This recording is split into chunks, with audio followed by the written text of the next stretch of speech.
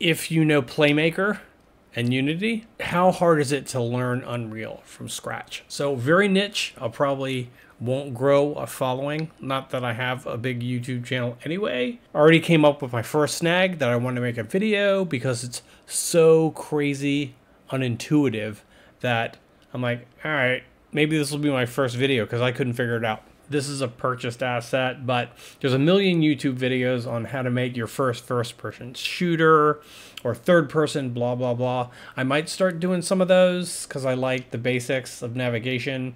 So far, everything's the same as Unity, zipping around, placing stuff. Okay, so I've got the scene I could walk around, and this is a low-res version of the final product.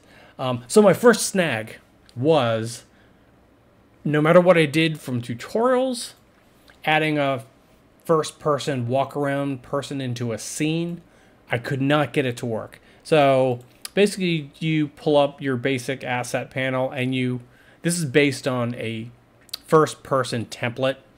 So maybe I'm doing it wrong. I'm not sure. But basically, blueprints hold all your interactivity.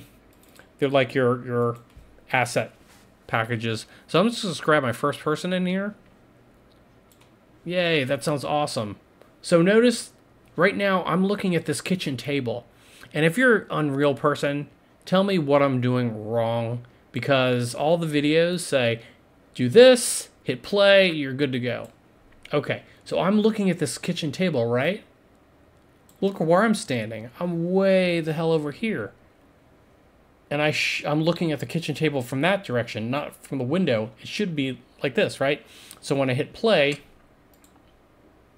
I'm wearing... Oh, didn't this look gorgeous? This is right out of the box. 7 minutes. I still couldn't find it. Finally, I found it. Okay, whatever. You have to possess that dude. What the hell? Auto-possess player. No. Want player 1. And that's how you get that to work. So there. That works now. You're following your first-person prefab or equivalent. Okay, let me know if you like this style. You can go to learn the tutorials from scratch yourself, but as a Playmaker guy, there's no way I'd figure out what the hell is wrong with doing this. Alright, so, alright, hopefully you don't unsubscribe, and I might go back to Playmaker if I can figure out my Unity stuff, but this is looking pretty sweet. Alright, bye.